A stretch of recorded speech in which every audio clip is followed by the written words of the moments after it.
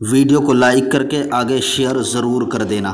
خدا کی عزت کی قسم، فقیر کی اپنی معلومات کے مطابق کم سے کم جلوس میلاد کو 3000 سال ہو رہے ہیں، کم سے کم 3000 سال ہو رہے ہیں۔ آپ کہیں گے 1450 سال تو حضور علیہ السلام کی ہجرت کو ہو رہے ہیں، اور آقا کریم صلی اللہ علیہ وآلہ وسلم کے 50 سال اور شامل کر لیں تو 1500 سال ہو رہے ہیں۔ یہ 3000 سال آپ کہاں سے لائیں؟ یہ 3000 سال، یہی تو بات ہے اصل، یہ لائی نہیں جاتی، یہ آتی ہے۔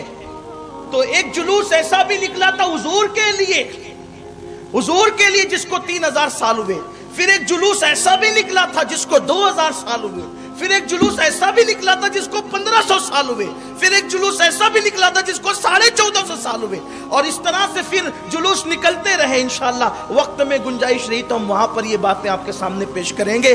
تو اپنے شہر یا اطراف کے شہروں میں اگر جلوس کو 100 سال ہو رہے تو یہ یہاں کا جلوس ہے، ورنہ مطلقاً تاریخ جو ہے میلاد مصطفیٰ صلی اللہ علیہ وسلم کی، بلکہ آپ کو پوری ذمہ داری سے یہ کہہ دوں کہ کائنات کی جتنی تاریخ پرانی ہے اتنی ہی میلاد مصطفیٰ کی جو ہے وہ تاریخ پرانی ہے۔ بلکہ جب کائنات نہیں بنی تھی، زمین اور آسمان نہیں بنے تھے، تب بھی میلاد مصطفیٰ کا ذکر ہو رہا تھا۔ قرآن اس کو یوں بیان کرتا ہے، وَإِذْ أَخَذَ اللَّهُ مِيثَاقَ النَّبِيِّينَ، اللہ اکبر، اللہ تعالیٰ نے سارے نبیوں کو جمع کیا، اور جمع کر کے نبیوں کے اجتماع میں اللہ نے میلاد محبوب کا ذکر یوں فرمایا کہ میں تمہیں کتاب و حکمت دوں، اور اس کے بعد وہ تشریف لائے میرا محبوب کی تشریف لانے ہی کے ذکر کو تو ذکر میلاد کہتے ہیں۔ تو سب سے پہلے آمد رسول کا ذکر نبیوں کے اجتماع میں اللہ فرما رہا ہے اپنی شان کے مطابق۔ سوچو تو صحیح، بیان کرنے والا خدا ہے اور اس بیان کو سننے والے انبیاء ہیں، یعنی کہ سلیکٹڈ لوگ ہیں، چنندہ لوگ ہیں۔ تو میلاد مصطفیٰ کی تاریخ بہت پرانی ہے۔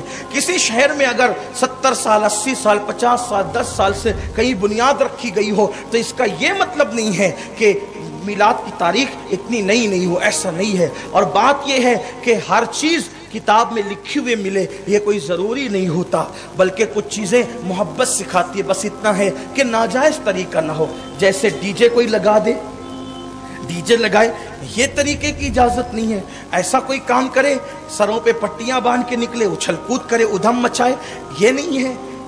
اور رات کے 3 بجے اور رات کے 2 بجے آپ اٹھ کر کے کئی بھونگے لگا کر کے نعت شریف بجانا شروع کر دیں، لوگوں کی نیند کا خیال نہ کریں، ہم اس کے بھی قائل نہیں ہیں۔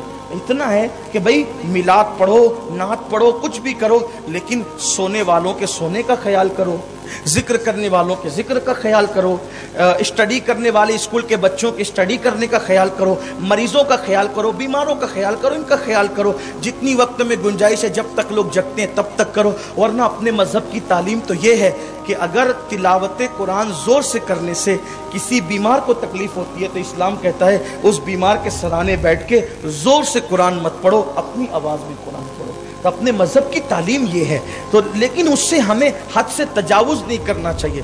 ہاں البتہ جب شب میلاد آ جائے، آخری شب میلاد کی شب، تو چونکہ اس میں اکثر اہل ایمان جگتے ہی رہتے ہیں، اس میں اکثر لوگ جگتے رہے، پھر اس دن کرنے میں کوئی حرج نہیں ہے، کیونکہ اس دن تو سبھی جگتے ہیں، اور کیونکہ بھائی اس دن عاشق نہ جگے گا تو کون جگے گا؟ اس دن تو مقدر جگتے ہیں، اس دن تو سوئی ہوئی تقدیریں جگتی ہے۔ تو ویڈیو اگر اچھا لگا ہو تو لائک کر کے شیئر ضرور کر دینا۔ اللہ حافظ۔